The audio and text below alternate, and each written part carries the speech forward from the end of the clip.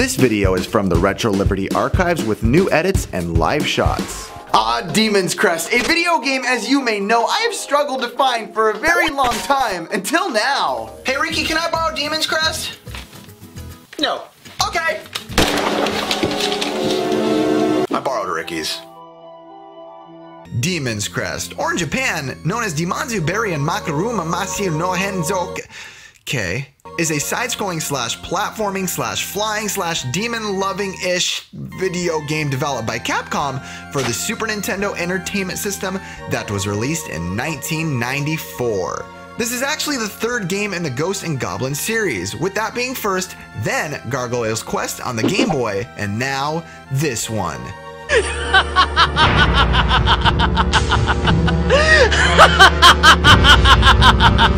I don't even know what I'm doing anymore. The story for the game revolves around the Crests, 6 magical stones which preside over their respective elements: fire, earth, water, air, time, and heaven. When all of the crests are combined, the Crest of Infinity will appear, allowing its holder to infinite power and infinite super abilities. Doesn't that kind of sound like a cartoon I've seen as a kid?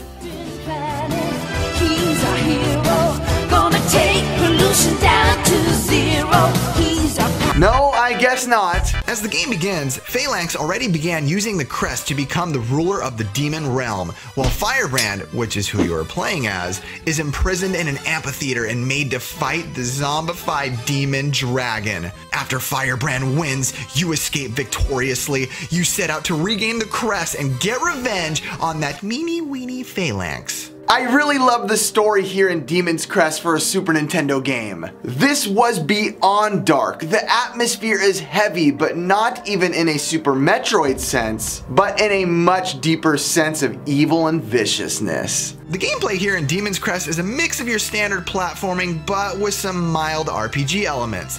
The stages are divided into 6 main areas and can be played multiple times.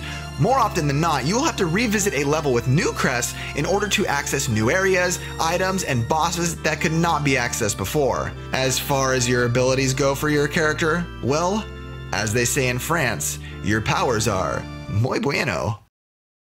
Oui, oui. You have fire breath, obviously. Well, his name is Firebrand. Claws for clinging onto and climbing walls, and wings to fly like an eagle. As you collect crests, you can transform and gain new powers that are specified for specific combat and exploration.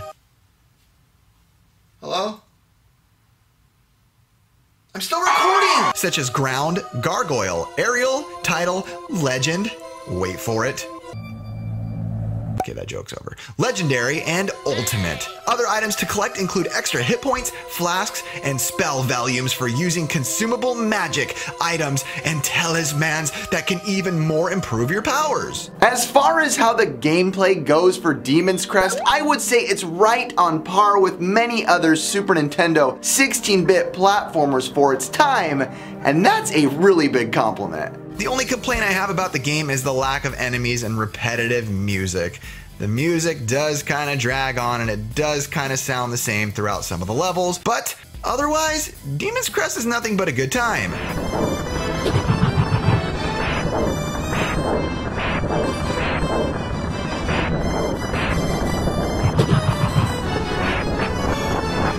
I should probably mention how the end of the game goes. I mean, this is a review. I didn't beat it, so I don't know. Here's my guess to how the game ended. You get to the final boss, and the Call of Duty Ghost guy comes out and pew, pew, pew, and then there's a giant laser cat that destroys the world.